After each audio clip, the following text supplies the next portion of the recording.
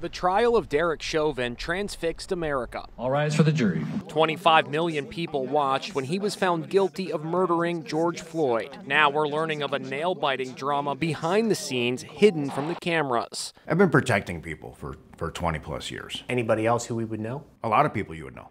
Professional bodyguard Scott Yelle led a cloak and dagger operation to ensure Chauvin stayed alive to face justice that can only now be told. Derek Chauvin wasn't in custody. He was actually holed up here in a top secret location 35 miles from Minneapolis across state lines in Wisconsin. And the job of getting one of America's most hated men from here to the courthouse every day was a logistical nightmare.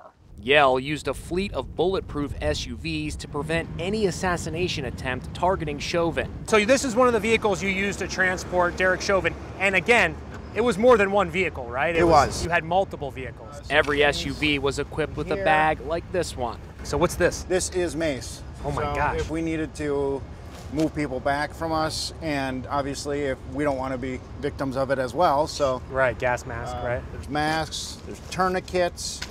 Obviously, COVID was a big thing, so we had COVID masks. Another essential travel accessory, body armor. When you were traveling with Chauvin, were you all wearing bulletproof vests like this? Yes. No justice, no peace. Protesters laid siege to Chauvin's former home. There were crowds of protesters outside court each day. Just a glimpse of Chauvin could have ignited fury. What kind of dangers did you have to be aware of? People shooting. People throwing, whether it be rocks, bricks, anything they could find. We also had to worry about people throwing Molotov cocktails. This was some agitator's Super Bowl. You were getting threats every day. Every day.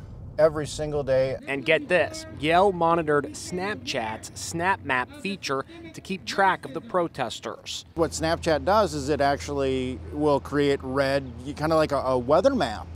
And it was a very red, high concentration of snaps being disseminated out in this particular area, so we knew to stay away. There were also secret safe houses in this suburban neighborhood where Chauvin could be taken in an emergency. It's so top secret, you even tried to confuse us on the way here, driving us here, right? Yes, I did. You took us on sort of a roundabout way, so we're sort of like don't know where we are.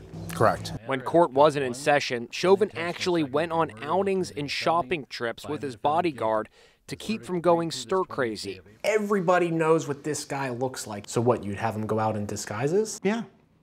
Like what? Like fake mustache, a wig? How would you disguise him when he would want to go out? Baseball caps, sunglasses. Their cover was almost blown when a grocery store delivery person showed up at Chauvin's secret location and rang the doorbell. Except here's the thing, Chauvin didn't make an order. Alarm bells immediately went off. The delivery person did not know that they were going to knock on the door of who could potentially be the most hated man in the world at the time. It turned out to be a delivery for the house next door. Chauvin was smuggled into this parking lot beneath the courthouse each morning, but he was still thought to be in danger, even in court. Members of the jury, we're going to take our lunch break at this time. Yelle even refused to let Chauvin eat any of the food provided by court officials. We wanted everybody to make sure that they didn't do anything that they would regret, so we just eliminated the lunches altogether and started bringing them in. So the lunches would come out labeled defense team, jury, prosecution. Out of an abundance of caution, you would just throw those lunches out? We did. We just threw them in the trash. Well, they didn't accept them. You obviously had a lot of personal interactions with Derek Chauvin. How would you describe him? He is very shy. He is a real process-oriented, regimented individual. Yelle says Chauvin is an almost obsessive-compulsive personality, sticking to a set routine. He was very, very methodical in everything that he did. If it was getting out of the vehicle the same way, if it was us opening the door, and you know, it was just always had to be the same way without fail, no exception. The man leading this military-style operation is a mysterious figure and wants to stay that way. Can you tell us if you're former FBI? No. Are you former CIA? No. Are you former Secret Service? No. Are you former law enforcement? No.